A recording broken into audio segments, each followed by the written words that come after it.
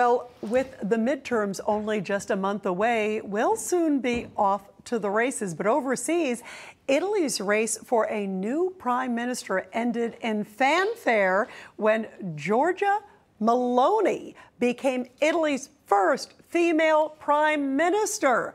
But others were hesitant in their celebrations because of Meloni's party affiliations.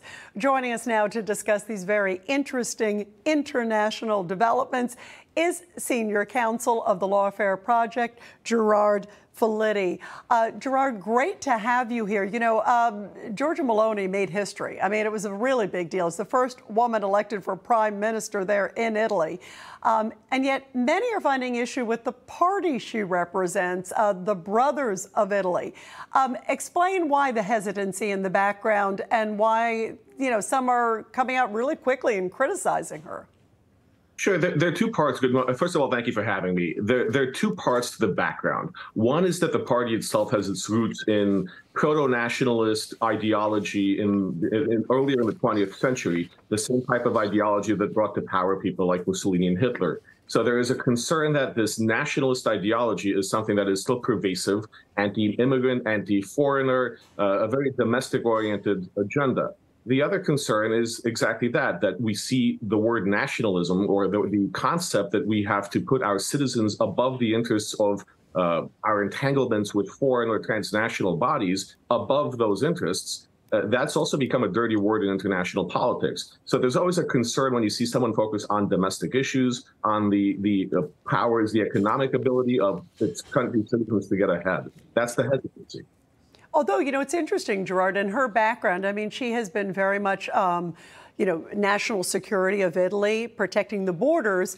And then she's also talked very much about supporting Ukraine. And she's very young, too. So there's some very interesting different layers to her as well.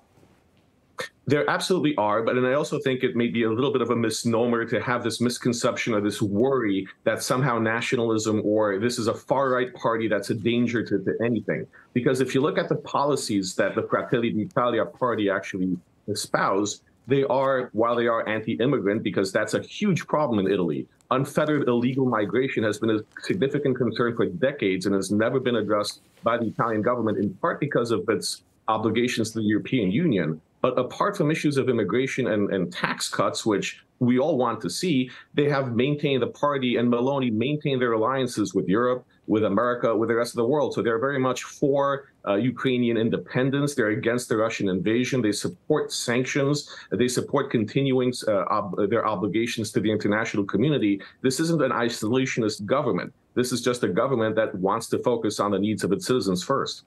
You know, it comes as sort of part of a trend that we're seeing in Europe, as you know all too well, Gerard. I mean, Sweden, England, now, of course, Italy. What are your thoughts? Is this sort of part of a red wave of Europe? I think it is. That's a very good way to describe it. And it's the same thing that we're seeing in Latin America, we're seeing in South America, and even in the United States. There's a trend now, I think, to try to correct for some of the excesses of globalization, where people feel that they're not being heard or their interests are not being represented by these international or transnational bodies. You know, people in, whether it's Sweden or Hungary or Italy, they're more concerned about their families being able to put food on the table, having access to jobs and education and healthcare, and the economy improving. They're less interested in pursuing these globalized ambitions that have led to a decay in the economy and in people's standards of living. So, yeah, I think it's very apt to describe it as a global red wave. And I want to turn now to American politics real quick with you before I let you go, Gerard. Your thoughts on where the midterms are headed. It's been interesting because even this week we heard from Biden's former press secretary, Jen Psaki. And she even said, it was astounding to say that if it's a referendum on her old boss, President Biden, the Democrats will lose. Where do you see it headed, especially if you look at his, you know, lately very consistent low polling numbers?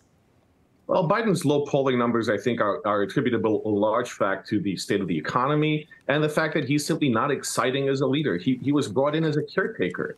There were issues with COVID, with Trump. He wasn't elected to be exciting and to have an agenda. He was elected essentially to not screw things up. But things are getting screwed up, and Democrats down the ticket are going to experience the consequences. So the Democrats are going to lose seats, whether at the state level because of education issues in the economy or in Congress. There will be a sweep in a lot of offices that bring to power Republicans. And a lot of this comes from people looking at the TV, seeing Joe Biden fumble and misstep, and seeing that they're not really motivated to go out and support the Democratic Party. And of course, the elections, the midterms, very close, literally almost right around the corner. Gerard, thank you very much. Really interesting to have your perspective on all of these things. Thank you. Thank you for having me. No crooked establishment. None of that twisting the truth. No talking down to me. Don't tell me how to think. Don't tell me how to think. Don't tell me how to think. I trust Newsmax. Newsmax. They don't tell me how to think. They let me decide. Newsmax. real news For real people.